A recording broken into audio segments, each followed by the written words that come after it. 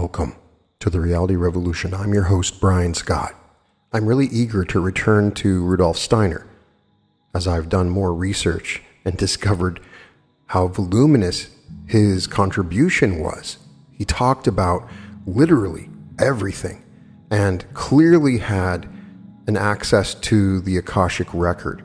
So he was able to give very specific information about a number of spiritual processes, and I find the information enlightening. It will add to what you may already know. And in this particular lecture, Steiner is dealing with the moment of death and thereafter, something that I know all of us have thought about. It is in our human nature to think about death. What happens in that moment of death and the period thereafter? Rudolf Steiner, in his work and lectures, tried to figure this question out by going into the Akashic, and then did this lecture on February 22nd of 1916 about the moment of death and the period thereafter. And there's a lot of really fascinating bits of information in here that cover a lot of his work. The moment of death and the period thereafter. The time in which we live reminds us daily and hourly of death, this significant event in human life. It reminds us of man's passage through the portal of death. For only in the light of spiritual science does death become a real event in the true meaning of the word. Because spiritual science shows us the eternal forces that are active within us, that pass through births and deaths and take on a special form of existence between birth and death, in order to assume another form of existence after their passage through the portal of death. In the light of spiritual science, death becomes an event instead of being merely the abstract end of life. Only a materialistic world conception can look upon death as the end of life. It becomes a deep and serious event within the whole compass of human life. Even from our own ranks, dear friends of ours have left us in order to pass through the portal of death, chiefly as a result of the present historical events, but also for other reasons. And so it may perhaps be particularly appropriate just now to say a few things on death, on this great event, and on the facts of human life that are connected with it. Explanations have often been given in our spiritual scientific lectures on the life between death and a new birth, so that we were able to gain many essential facts, particularly in regard to this subject. The course which spiritual science has followed up till now will have shown you that in every single case, it can only speak of things from one definite standpoint, so that a more accurate knowledge can gradually be acquired by speaking of things repeatedly and throwing light upon them from many points of view. Today, I shall therefore add to the facts that you already know in connection with this subject a few things that may be useful to our comprehension of the world as a whole. Through spiritual science, we consider, to begin with, and that is a good thing, the human being, such as he stands before us here in the physical world, as an expression of his whole being. We must depart first of all from the manner in which the human being presents themselves to us in the physical world. And for this reason, I have frequently pointed out that we obtain, as it were, a general view of man's whole being if we contemplate him, so that we first take as a foundation his physical body, which we learn to know externally in the physical world through our senses, and the scientific dissection of what we perceive through the senses. We then proceed by studying that form of organization which we designate as our etheric body. This already possesses a supersensible character and cannot therefore be contemplated with the aid of the ordinary intellect, which is bound to the brain and is consequently also inaccessible to our ordinary science. The etheric body is an organism having a supersensible character concerning which we may say that it was already known to men such as Immanuel Hermann Fichte, the son of the great thinker Johann Gottlieb Fichte, to Troxler and others. Indeed, man's etheric body can only be grasped through imaginative knowledge owing to its supersensible character. But as far as imaginative knowledge is concerned, it can be contemplated externally, just as the physical sensory body can be contemplated externally through our ordinary sensory knowledge. We then ascend in our contemplation to the astral body. The astral body in man cannot be contemplated in an external sensory manner in the same way in which we contemplate the physical body through our external senses, or in the same way in which we contemplate our etheric body through our inner sense. The astral body is something that can only be experienced inwardly. We must experience it inwardly, and in order to experience it, we must be within it. The same thing applies to the fourth member, which must be grasped in the physical world, to the ego, which these four members of human nature we build up our whole being. Past lectures showed us that we designate as man's physical body as a very complicated structure, formed during long periods of development that pass through stages of Saturn, the Sun, and the Moon. Also, the evolution of the Earth contributed to this development of the physical body from the very beginning of earthly existence up to our time. A complicated process of development therefore built up our physical body. That form of contemplation, which is, to begin with, accessible to us in the physical world, merely sees the external aspect of everything that lives within the physical body. Even ordinary science merely sees this external aspect. We might say our ordinary physical contemplation and ordinary science, in the form in which it now lives in the world, merely know of the physical body as much as we would know of a house if we would only go around it outside without ever going inside, so that we would never learn to know what it is like inside, nor would people live in it. Of course, those who stand upon the foundation of ordinary science, in the usual materialistic meaning, will argue we are thoroughly acquainted with the interior of the physical body. We know what it is like because we have frequently studied the brain inside the skull when dissecting corpses. We have frequently studied the stomach and the heart. This interior, however, that can thus be studied from outside, this spatial interior, is not what I mean when I speak of man's inner being. Even this spatial interior is nothing but an external thing. Indeed, in the case of the physical body, this spatial interior is far more external than the real spatial interior. This must sound strange, but our sense organs, you know this from other descriptions contained in our spiritual science, were formed already during the Saturn period, and we carry them on the surface of our body. Spatially speaking, they are outside. Nevertheless, they were built by forces that are far more spiritual than those that formed our stomach or everything that exists, spatially speaking, inside our body. What is inside our body is built by the least spiritual of forces. Strange though it may sound, I must nevertheless point out that we really speak of ourselves in an entirely mistaken manner, upside down, we might say. Since we live on the physical plane, it is natural to speak in that way. Nevertheless, the way in which we speak of ourselves is quite wrong. We should really designate the skin of our face as our interior and the stomach as our exterior. This would lead us far closer to the truth. It would lead us closer to the real truth if we were to say, we eat in such a way that we send the food out for us. When we send food into our stomach, we really send it out. We do not send it into our body as we generally say at the present time. The more our organs lie on the surface, the more spiritual are the forces from which they come.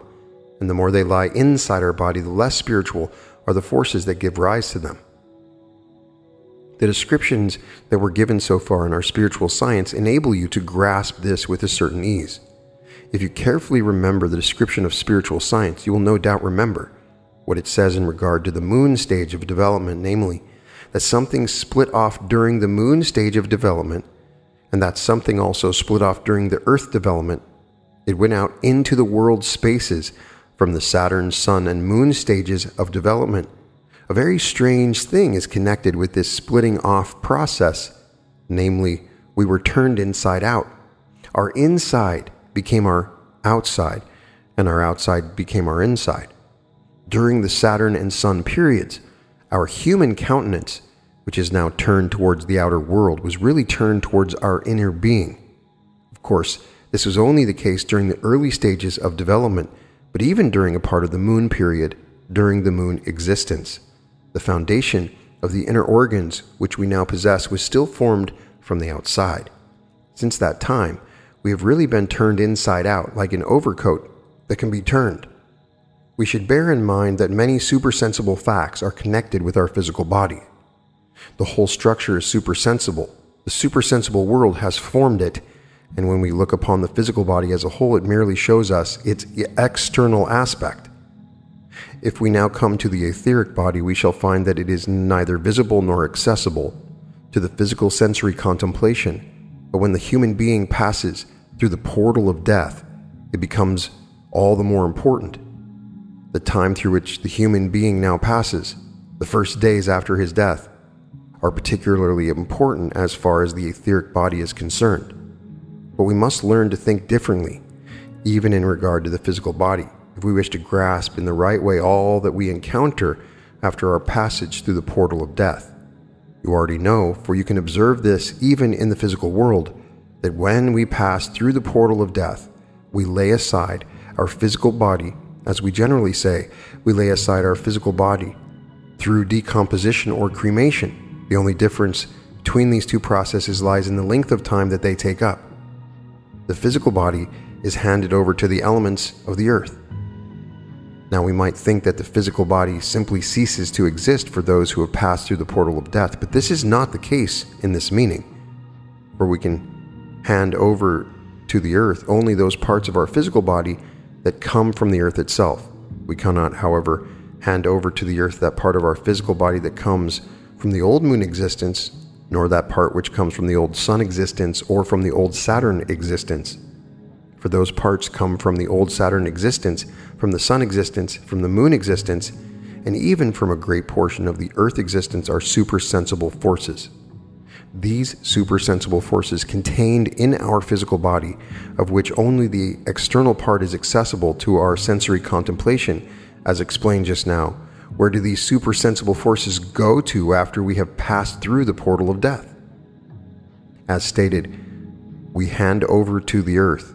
We return to the earth only that part of our physical body, of that most wonderful structure which exists in the world to begin with as a form. We return to the earth only what the earth has given to the physical body. And where is the other part when we have passed through the portal of death? The other part withdraws from the one that sinks down into the earth, as it were, through the processes or decomposition or cremation. The other part is taken up by the whole universe.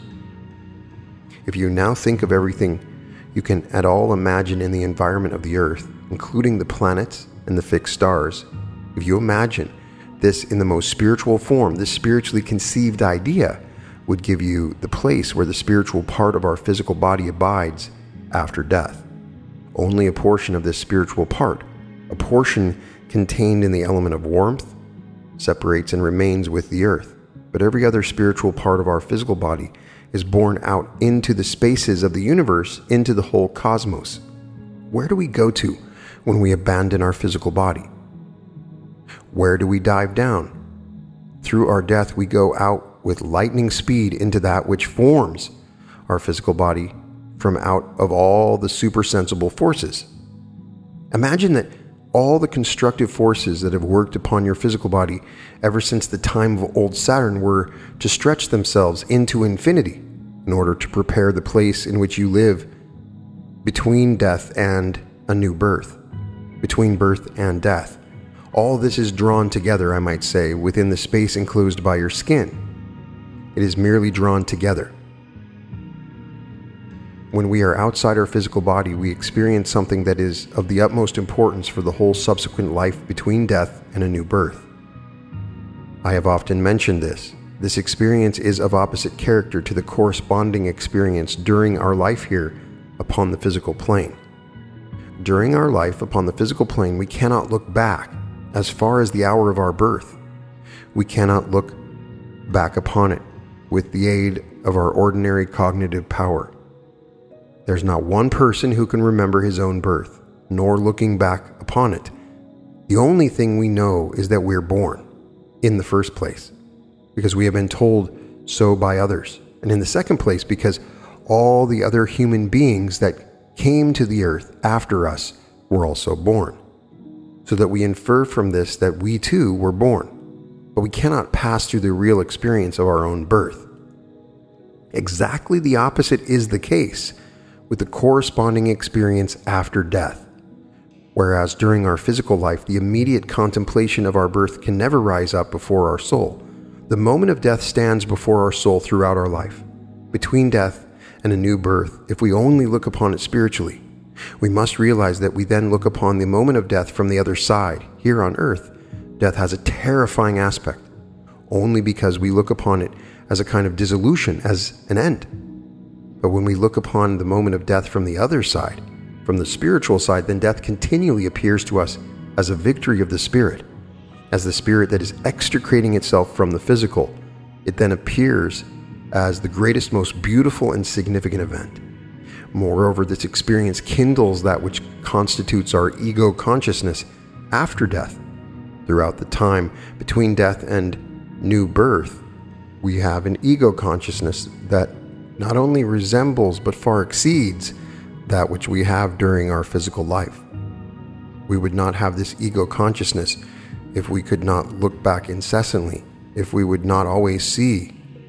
But from the other side, from the spiritual side, that moment in which our spiritual part extricated itself from the physical, we know that we are an ego only, because we know that we have died and that our spiritual has freed itself from the physical part.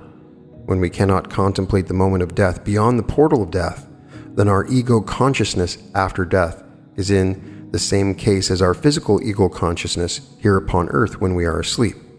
Just as we know nothing of our physical ego consciousness when we are asleep, so we know nothing concerning ourselves after death.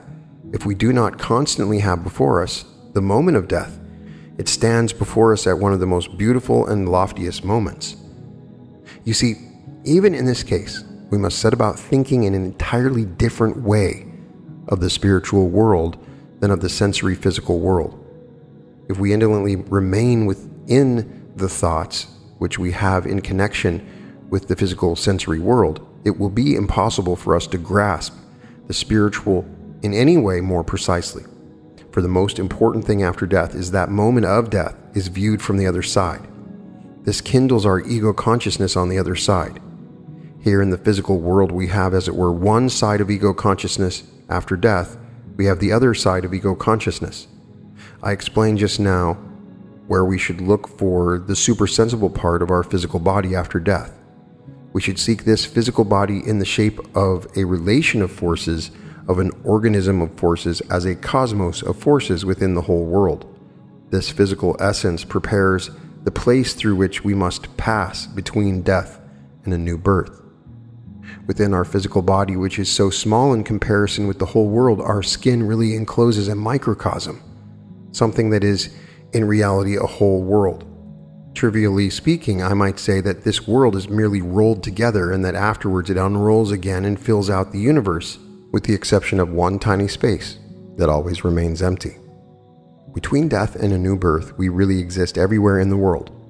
We live in it with that part which here on earth lies at the foundation of our physical body in the form of supersensible forces. We are everywhere except in that one place. This remains empty. It is the space enclosed by our skin, the space which we take up in the physical world. This remains empty. Yet we constantly look upon this empty space, that is to say, we look upon our own self from outside. We look into a concavity. This remains empty. It remains empty to such an extent that a fundamental feeling rises up in connection with it. Namely, we do not contemplate things in an abstract manner. We do not simply stare at them, but our contemplation is connected with a powerful inner life experience, the mighty experience. It is connected with the fact that we contemplate this emptiness. A feeling rises up in us, a feeling that accompanies us throughout our life between death and a new birth, and constitutes a great deal of what we generally designate as our life beyond. It is the feeling that there is something in the world which must again and again be filled out by us. And then we acquire the feeling, I exist in the world for a definite purpose which I alone can fulfill. Thus we learn to know our place within the world. We feel that we are building stones without which the world could not exist.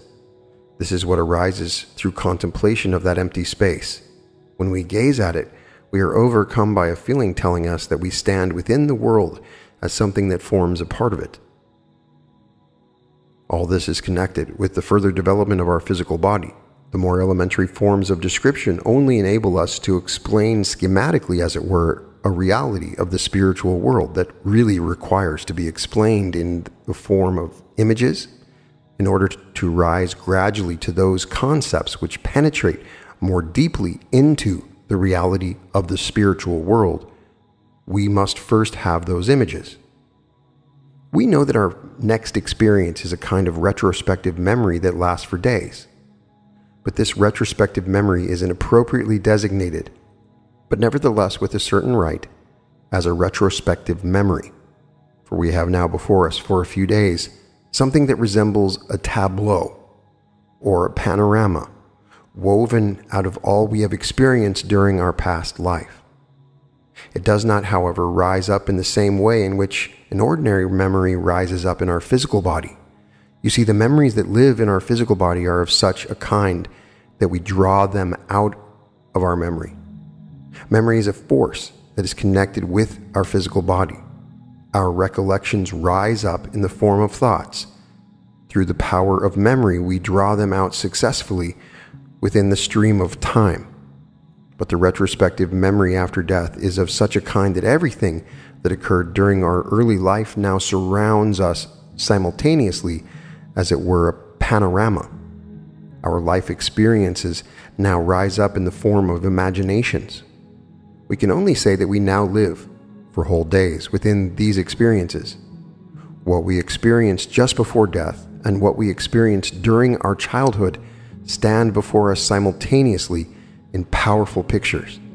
A panorama of our life, a life picture, stands before us, and it reveals simultaneously in a woof woven out of the ether what normally occurs successively within the stream of time. Everything that we now see before us lives in the ether. We feel, above all, that we are now surrounded by something that is alive. Everything within it lives and weaves, and then we experience that it resounds spiritually, that it shines forth spiritually and gives warmth spiritually. We know that this life tableau disappears after a few days. What makes it cease, and what is the essence of this life tableau? If we study the true essence of this life tableau, we must really say, everything that we have experienced during our life is woven into it. How did we experience these things? In the form of thoughts connected with our experiences. Everything that we experienced in the form of thoughts and concepts is contained in this picture of our life. In order to grasp this concretely, let us now say, during our earthly life, we lived together with another human being. We spoke with them, and in speaking with him, his thoughts communicated with our thoughts. We received love from him. We allowed his soul to influence us and experienced all this inwardly. In this manner, we shared the experience of the person we lived with. He lived and we lived, and through him we experienced something. What we experienced through him now appears to us woven into this etheric life tableau. It is the same thing that constitutes our memories. Think, for instance, of the moment 10 or 20 years ago when you first met him and experienced something through him. Imagine that this memory now rises up before you, but that you do not remember it in the same way in which you would remember things during your ordinary life. The ordinary memories are gray and faded, but now you remember things in such a way they rise up within you as living memories. You see your friend standing before you in exactly the same way in which he stood before you during the real experience. Here on earth, we are often very dreamy, and what we experience upon the physical plane in a living and hearty manner becomes dulled and loses its vitality. But when we pass through the portal of death, When our experiences rise up before us in the life tableau, they are no longer dull and lifeless, but exist in the original freshness and vitality which they possessed when we passed through them during our earthly life. In this form, they become interwoven with our life tableau. In this form, we experience them after death for whole days. In regard to the physical world, we have the impression that our physical body falls away from us when we die. In a similar way, we now have the impression that our etheric body too falls away from us after a certain number of days. But it does not fall away from us in the same way in which our physical body falls away, for it becomes interwoven with the whole universe, with the whole world. It lives in the world and stamps its impressions upon the whole world while we are experiencing our life tableaus. What we thus have before us in the forms of a life tableau has now been handed over to the external world. It lives in our surroundings and has been taken over by the world. During those days, we have an important and impressive experience in this connection. For after death, our experiences do not merely resemble the memories which we have during our earthly life, but they are in every way substance for new experiences. Even the manner in which we grasp our ego, through the fact that we constantly look upon our death, is a new experience, for our earthly senses do not enable us to experience anything similar. This can only be grasped through the knowledge of initiation. But even what we experience during the days in which we are surrounded by this life tableau, by this etheric life that frees itself from us and becomes interwoven with the universe, even what we experience in this manner is impressive and lofty. It is an overwhelming and powerful experience for the human soul. You see that during our physical life on earth, we face the world. We face mineral, vegetable, animal, and human kingdoms. They enable us to experience what our senses are able to experience, what our intellect that is bound to the brain obtains through the sense experiences, what our feelings that are connected with our vascular system experience. We experience all these things here on earth. But in reality, and from a loftier standpoint, we human beings are extremely great dunces, excuse this expression, gigantic dunces between birth and death. In regard to the wisdom of the great world, we are fearfully stupid if we believe that here on earth, when we experience something in the manner described and bear it along in the form of memories, everything is finished. We are fearfully stupid if we think that our experiences are finished when we take them up in this manner as human beings. For while we experience things, while we form concepts and feelings rise up in our experiences, the whole world of the hierarchies is active within this process through which we acquire our experiences. The hierarchies live and weave in it. When we face a human being and look into his eyes, then the spirits of the hierarchies themselves, the work of the hierarchies, live in our gaze and in what is sent towards us through the gaze of the other human being. Our experience merely shows us the external aspect of things, for in reality, the gods work within our experiences. We think that we only live for our own sake, yet the gods work out something through our experiences. They obtain from them something that they can weave into the world. We form ideas, we have feeling experiences, the gods take them up and communicate them to their world. And when we die, we know that the purpose of our life is to give the gods the opportunity to spin out of our life this woof coming from our etheric body and to hand it over to the whole universe. The gods gave us the chance to live in order they might spin out something for themselves, thus enriching the world. This is an overwhelming thought. Every one of our strides is the external expression of an event connected with the gods. It forms part of that which the gods use for their plan of the world, and which they leave us only until we pass through the portal of death. After our death, they take it away from us and incorporate with the universe these, our human destinies. Our human destinies are at the same time the deeds of gods, and the form in which they appear to us human beings is merely their outward aspect. This is the significant, important, and essential fact which we should bear in mind. What we acquire inwardly during our earthly life through the fact that we can think and have feelings. Whom does this belong to after our death?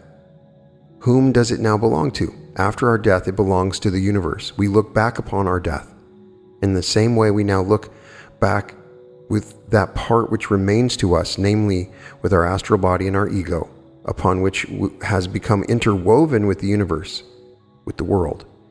During our earthly life, we bear within us what thus becomes interwoven with the universe after death. We bear it within us as our etheric body, but now it is spun up and becomes interwoven with the world. We now look upon it, we contemplate it. After our death, we look upon it in the same way in which we experience it inwardly here on earth. It now lives in the world outside, just as here on earth we see stars, mountains, rivers. So after our death, we see, in addition to what our physical body has become with lightning speed, also that part of our own experiences, which has become interwoven with the universe. That part of our own experiences, which now incorporates with the whole world structure, is reflected in those members which we still possess. In our astral body and in our ego, it is reflected in the same way in which the external world is reflected here on earth, in our physical organs and through our physical being. While this is reflected in us, we acquire something that we cannot acquire during our earthly life, something that we shall only acquire later on during the Jupiter period in the form of a more external physical impression. Now we acquire it spiritually, through the fact that our etheric being outside makes an impression upon us. This impression which is made upon us is, to begin with, a spiritual one. It is made in the form of images, in its image character. It is, however, the prototype of what we shall one day possess upon Jupiter, namely the spirit self. A spirit self is therefore born to us through the fact that our etheric part becomes interwoven with the universe. The spirit self comes to birth spiritually, not in the form in which we shall have it later on upon Jupiter. The etheric body has now detached itself so that we now have the astral body, the ego, and the spirit self. The astral body and the ego therefore remain to us from our earthly life. You already know that our astral body, in the earthly form in which it was subjected to us, remains with us for a long time after death. The astral body remains with us because it is permeated with all those things that only pertain to the earthly human life, and because it cannot immediately expel this, we now pass through a time during which we can only cast off little by little what has become of our astral body as a result of our earthly life. You see, here on earth we can only experience in regard to the astral body 1/2 at the most of everything through which we pass. We really experience only half of what takes place in every one of our experiences. Let us take an example. Imagine this applies both to good and to evil thought and actions. But let us take an example of an evil action. Imagine that you say something bad to another person and that your words hurt him. When we say something unkind, we only experience that part which concerns us personally. We only experience the feelings that prompted us to say those evil words. This is the sole impression which we gather when we say bad and unkind things. The other person to whom we addressed our unkind words has only entirely different impressions. He has, as it were, the other half of the impression and feels hurt. The second half of the impression lives in him. What we ourselves experience during our physical life on earth is one thing, and what the other person experiences is another thing.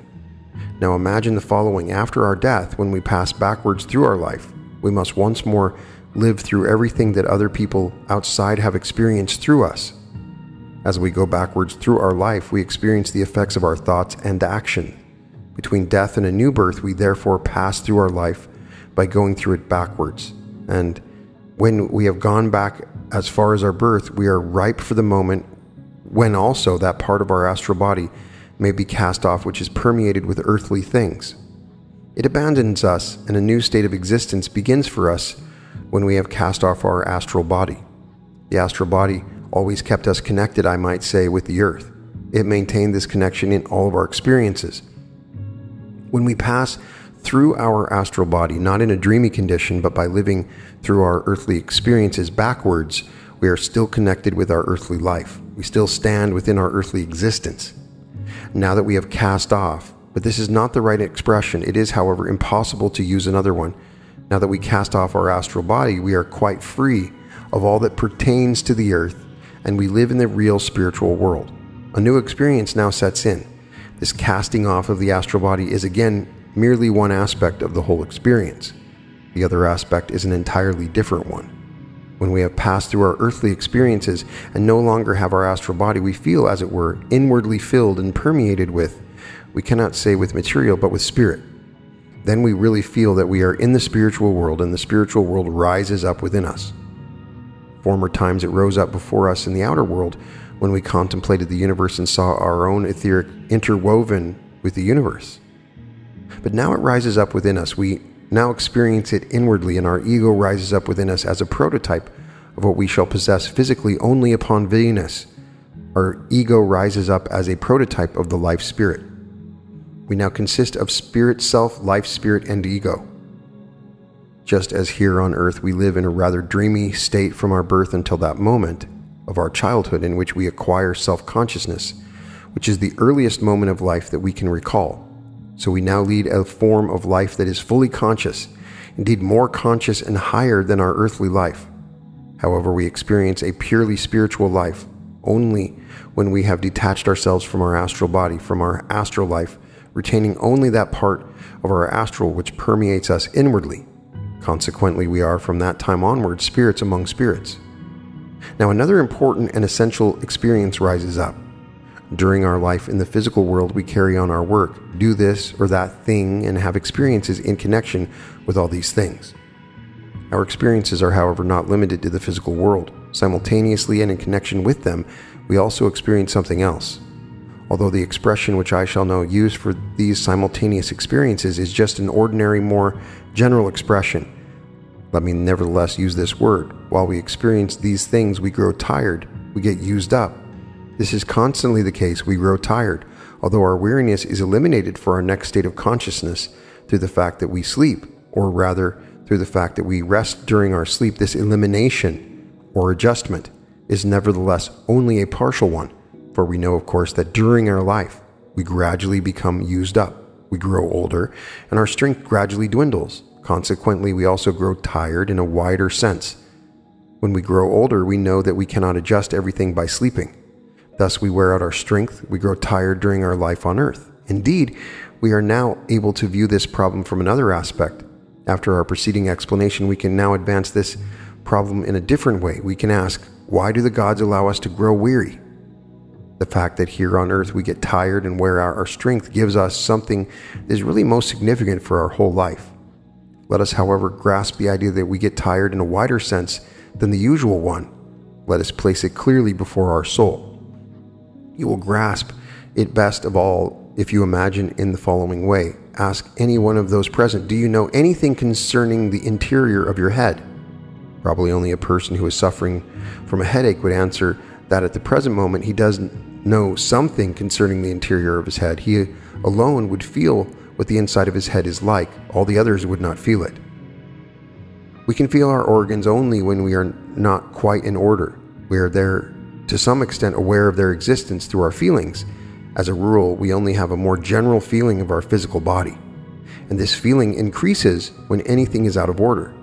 But when we only have this general feeling, we know very little concerning the interior of our body. Those who suffer from bad headaches know little more concerning the inside of their head than an anatomist who is merely acquainted with the head's vessels. In growing more and more tired during the course of our life, we acquire an ever stronger feeling in regard to the body's interior, its spatial interior. Consider the fact that the more weary we grow, the more the infirmities of life arise. For instance, the infirmities of old age.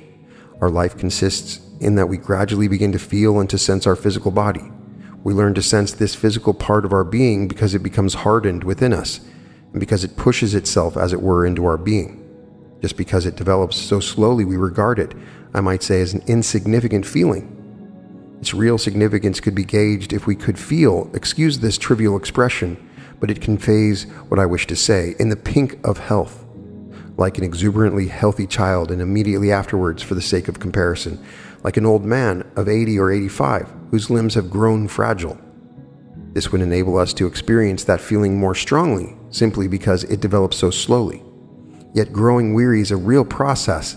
At first it does not exist at all, for a child is full of exuberant vitality, but later on, fatigue gradually begins to drown the vital forces, and the process of getting tired breaks through. we have the possibility of growing weary, and during this process, even though it only gives us, let us say, a dim feeling of our body's inner structure, during this process, something takes place within us. Something really takes place within us. Our life in this physical world only shows us the outer aspects of deep, significant, and lofty mysteries. The fact that this dim, insignificant feeling of growing weary accompanies us throughout our life, so that we are able to feel the inner structure of our body, is merely the outer aspect of something that becomes interwoven within us. It is wonderfully woven out of pure wisdom, a complete woof of pure wisdom. While we thus grow weary during our life and begin to experience ourselves inwardly, a delicate knowledge becomes interwoven with us, a knowledge of the wonderful constitution of our organs, of our inner organs. Our heart grows tired, yet this weariness means that a knowledge of the heart structure becomes interwoven with us, a knowledge of how the heart is built from out of the universe. Our stomach gets tired most of all when we spoil it by eating too much. Yet during this process that tires the stomach, an image of wisdom from out of the cosmos is woven into us, and this image shows us how the stomach is built up. The lofty, wonderful structure of our organism, of this great work of art, arises within us in the form of an image. But this image only comes to life when we cast off that part of our astral body which is bound to the earth. What now lives within us, what now fills us as life spirit, is the wisdom connected with our own being. It is the wisdom connected with the wonderful structure of our inner being, and this wisdom now lives in us. Now begins a time in which we compare, as it were, what fills us in the form of life spirit from out of the wisdom of our inner being with the etheric woof that has already been woven into the universe. Our task is now to compare how one thing fits with the other, and we then build up in the form of an image our inner being. We give it the shape which it should have during our next incarnation. This is how we begin, but little by little our life approaches the midnight, which you will find described in one of the mystery plays in The Soul's Awakening. Particularly after the world midnight, we are engaged in a work that consists in that we now participate in the world's creative work. We call into life what we afterwards enjoy here.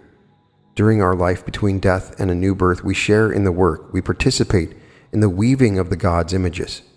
We have the privilege of sharing in a divine task, in what the gods aimed at when they placed man into the world. We are allowed to prepare our next incarnation. Of course, this is not only connected with the process that exclusively and egoistically concern our own being, for all manner of other processes takes place as well. This may be evident particularly from the following. We gradually succeed in experiencing in spiritual contemplation this wonderful process, which is, above all, far higher than the one which takes place on earth. When summer and winter alternate, or when the sun rises and sets, and when all that takes place which occurs in the form of earthly work, then something occurs in the spiritual world, finally leading to our earthly incarnation to human existence. This is a lofty, heavenly process, which is not only an external significance, but a deep significance for the whole world. We also encounter something else when we contemplate this process. It may sound strange to this, but you see, the higher mysteries at first necessarily appear strange in the light of a physical sensory contemplation. What rises up before our soul in connection with these mysteries must move us. The more it moves us, the better it is, for these things, the very nature of these things, should not approach our soul so that we remain dry and indifferent. They should not be taken up in such a way that we remain indifferent, dry, and cool, but they should instead give us a soul impression of the loftiness and greatness of the divine spiritual world.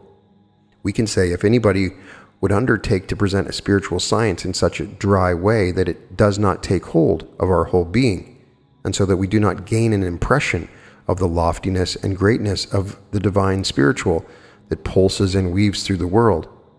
If, after all, these descriptions we would live on indifferently and dryly, then we would be born without heads, in accordance with the present conditions of the world, and in spite of everything we know. We would be born without heads. The structure of our head is something that we are unable to build in its whole structure of the human head. Such a lofty image of the universe that the human being would be unable to form it, even with the aid of that life wisdom which is woven into him. He would be unable to prepare it for the next incarnation. All the divine hierarchies must cooperate in this work. Your head, this slightly irregular and somewhat transformed sphere, is a real microcosm, a true image of the great world sphere. Within it lives, within it is collected everything that exists outside in the universe. All the forces that are active in the different hierarchies cooperate in order to produce the head. And when we begin to shape our next incarnation from out of the wisdom which we collected during the process of growing weary, all the hierarchies cooperate and influence this activity in order to embody in us, as an image of the whole wisdom of the gods, what afterwards becomes our head. While all this occurs, our physical hereditary stream is being prepared generations ahead here upon the earth. Just us, after our death, we can only hand over to the earth what comes from the earth. So our parents and grandparents only give us that part of our being which pertains to the earth. Our earthly part is merely our exterior, is merely the external expression within this earthly part. Woven into it is, in the first place, everything that we ourselves are able to weave in the manner described, and what all the hierarchies of the gods weave. We gain a connection through conception with that which enwraps us and clothes us about when we enter the physical plane. I explained to you that the more of this lofty knowledge we take up in our feelings, the better it will be for us. Just consider the fact we use our head. Insofar as we live in materialism, we generally have not the slightest idea that whole hierarchies of gods are at work in order to produce our head, in order to mold that which lies spiritually at the foundation of our head so that we are able to live. If we grasp this in the meaning of a spiritual scientific knowledge, it will spontaneously be filled with feelings of gratitude and thankfulness towards the whole universe. Consequently, what we acquire through the spiritual science should incessantly continue to increase and raise our feelings. In the sphere of spiritual science, our sentient life should more and more hold pace with our cognitive work. It is not good to remain behind with our feelings. Whenever we learn to know a new and higher portion of spiritual science, we should be able to unfold, I might say, more and more reverent feelings toward the world's mysteries, which finally lead to the mysteries of man. A true progress in spiritual science really lies in this purifying spiritual warmth of our feelings. Let me mention one more thing, because it completes all that we have contemplated in this lecture. Here in the physical world, we gradually grow accustomed to life by having, to begin with, the dull consciousness of childhood. At first, we only recognize our mother, and little by little, we learn to know other people. As we grow accustomed to life in the physical world, we believe that we are constantly coming across new people. As far as our physical consciousness is concerned, this is in fact true, but when we pass through the portal of death, we have a real true connection with all the souls that we encountered during our earthly life. They rise up again before our spiritual eye, the souls with whom we are connected during our earthly life and that cross the portal of death before us. We find these souls, as it were, the words to find really applies to physical conditions, but we may use it here to define that living way in which souls approach other souls.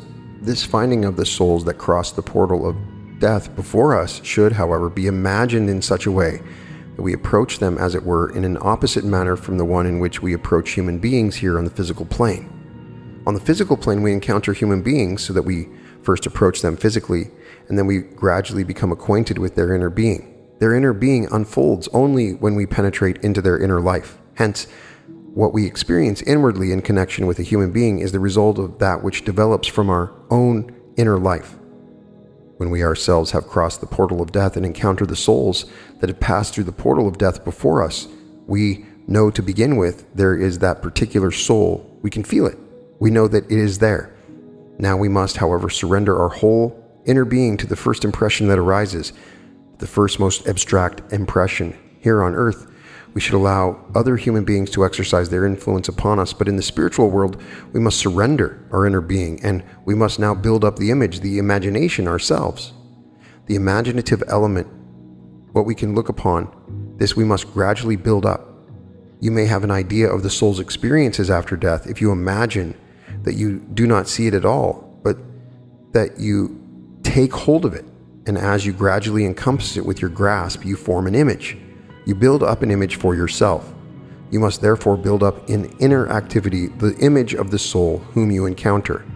You realize, as it were, I am now facing a soul. What soul is it? It is this soul, and this knowledge rises out of your own soul, towards whom I had the feelings of a son towards his mother. And you begin to feel, I experience myself together with this soul, and now you begin to build its spiritual form. You must be active within it, and then it develops into an image. Through the fact that you build this image together with the other soul, you are united with the dead person even before you begin to form its spiritual shape. In this manner, you are united with everything with which you were united during your earthly life. That is to say, you now experience these things in their own world. You must discover them by awaiting within your power of vision so that you may look upon them, but this requires activity on your part. It is not the same with souls that still dwell in their physical body, with souls that are still alive when we die. Even here on earth, we encounter them in the form of images. After death, we look down upon them on the earth and do not need to build up their image, for they already face us as images. The souls of those still on earth may, of course, weave into these images something that can become spiritual warmth and nourishment for the dead, namely the image which they are able to form through their thoughts for the dead, through their lasting love and memory. We know this as spiritual scientists by their reading something to the dead. See, all this extends the human gaze so that it really penetrates into the real world. If this rises up before our soul, we begin to realize how little we know of this spiritual world. This was not always the case. Only the completely materialistic people of modern times boast of the great extent of their knowledge.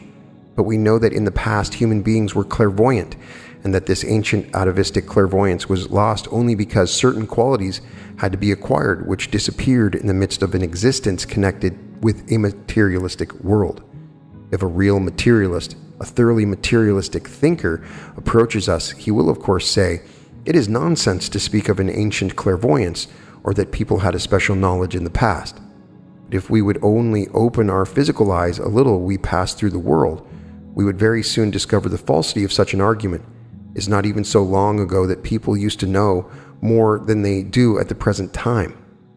We know, for we have often considered this matter, but let me mention it again at the conclusion of this lecture, that Lucifer and Ahriman have a share in our spiritual existence.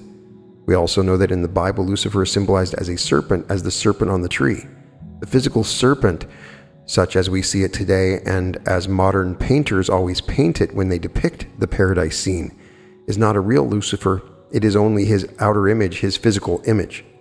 The real Lucifer is a being that remained during the moon stage of evolution, cannot be seen upon the earth among physical objects. If a painter wishes to paint Lucifer's real aspect, he would have to paint him so that he can be grasped as an etheric form through a kind of inner clairvoyant form of contemplation. He would then appear in the shape in which he works upon us. He would show that he is not connected with our head or with our organism insofar as they are exclusively formed by the earth, that he is connected with the continuation of our head with the spinal cord. A painter who knows something through spiritual science would therefore paint Adam and Eve, the tree and the tree of the serpent, but the serpent would only be a symbol and would have a human head. If we were to come across a painting today, we would assume that the painter has, of course, been able to paint this picture through spiritual science. Probably such a painting may even be found here in Leipzig, but people do not go about with their open eyes. They go through the world with bandaged eyes. In the art gallery of Hamburg, there's a painting of the Middle Ages by Master Bertram, setting forth the paradise scene. In that painting, the serpent on the tree is painted correctly, as described just now. That picture can be seen there, but other painters have also painted the paradise scene in that way. What may we gather from this? In the Middle Ages, people still knew this. They knew it to the extent of being able to paint it. In other words, it is not so long ago that human beings were pushed completely on to the physical plane. The course of man's spiritual history, as related by materialistic thinkers, is, after all, nothing but an outer deception, because they think that man always had the aspect which he assumed in the course of the past few centuries, whereas it is not so long ago that he used to look into the spiritual world with the aid of his ancient clairvoyance. He had to abandon the spiritual world because he was not free, and in order to acquire full freedom and his ego consciousness, it was necessary that he should leave the spiritual world. Now he must once more find his way into the spiritual world. Spiritual science therefore prepares something very important and essential, namely that we may once more penetrate livingly into the spiritual world. Again and again, let us conjure up in our soul the necessity of feeling that this small number of men that is now living in the very midst of a materialistic world and is led through its karma to the possibility of grasping mankind's most important task for the future, that this small number of human beings is called upon to fulfill most important tasks through its soul life. We should realize without any pride, we should realize modestly and humbly the great difference between a soul that is gradually finding its way into the spiritual world and all the people outside who have not the slightest idea of this, who are above all not willing to have any idea of it. This fact should not merely arouse in us discouraging and painful feelings, but produce feelings that incite us to continue our work with increasing energy and to work faithfully within the stream of spiritual science to which we were led through our karma. When we were together last, I also mentioned that when a human being passes through the portal of death, before having lived through the whole of his life, then that part which is given to him in the form of an etheric body has not been used up completely. When a human being passes through the portal of death in his youth, then his etheric body might still have worked for years upon his physical body, but these forces do not get lost. They are still there. I also mentioned that in the present time, through the fact that every day and every hour death so numerously approaches mankind, many etheric bodies that might still have worked for a long time upon their physical bodies here on the physical plane are handed over to the spiritual etheric world and hover in it. The forces that might for decades have provided for the physical body become spiritual forces that cooperate in the spiritual development of humanity. Thus, a time will come when these forces that constitute these etheric bodies can be used for the spiritual progress of humanity. But this time will only come if here on earth there will be human souls who are able to understand this. When the terrible events of the present shall have passed over the earth, and there will be peace once more, when the souls of those who are still living on the earth in human bodies will have the possibility of grasping something of the fact that all those who have gone into the spiritual world before their time have etheric bodies in that world, and they can ray their forces into the earth. It will be necessary that this fact be grasped by these souls. These souls can then cooperate in the spiritual progress which is rendered possible particularly through the many deaths of self-sacrifice. Imagine what it would mean if spiritual science were to disappear and if no one were to have any comprehension for all that is being prepared in the spiritual world through these deaths of self-sacrifice. Imagine what this would mean. In that case, all those forces would become the property of beings who could use them for other purposes than those for which they should be used, in accordance with the plan and resolution of the gods who follow the right course of development. This is an admonition that also comes from the events of our time, an admonition to the effect that we should stand fully within all that which constitutes the spiritual world, for even these events of our time have their spiritual aspect. What they reveal outwardly in the form of blood, death, and sacrifices is the external expression of an inner spiritual course of events, which should, however, be grasped in the right spirit. Of this I wish to remind you again and again with the words that conclude our present considerations. From the courage of the fighters, from the blood of the battles, from the sufferings of the abandoned, from the nation's deed of sacrifice shall grow out of spiritual fruit, if souls lead in spirit consciousness their hearts and minds into the spirit realm. And this concludes the lecture by Rudolf Steiner, The Moment of Death and the Period Thereafter. Super fascinating discussion. There's so much that we can learn. I would refer you back to the Manly P. Hall lecture on the Akashic Record, where he discusses the etheric body and how in some cases the etheric has to instantly be reborn. And so you have some babies that are born prematurely or that die after a few days. It's just because they're regathering their etheric body. There's so much written about these different distinct bodies, and sometimes there's odd little contradictions, but in general we have more than one body, and these bodies will slowly shed themselves as we die. And I just found this to be a super fascinating discussion, And it's true, we go through a life review, and I definitely recommend you check out the discussion by Carlos Castaneda on recapitulation. That life review that you're doing may be just feeding what he calls the gods. There's an aspect to this that we learn through Buddhism even, where at the moment of your death, you're going through all those things that happen. The life tableau can affect where you move into the next life.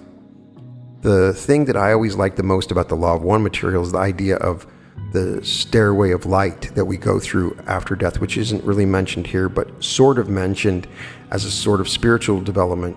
You could probably take it as what happens after the astral body leaves and you move into that spiritual part.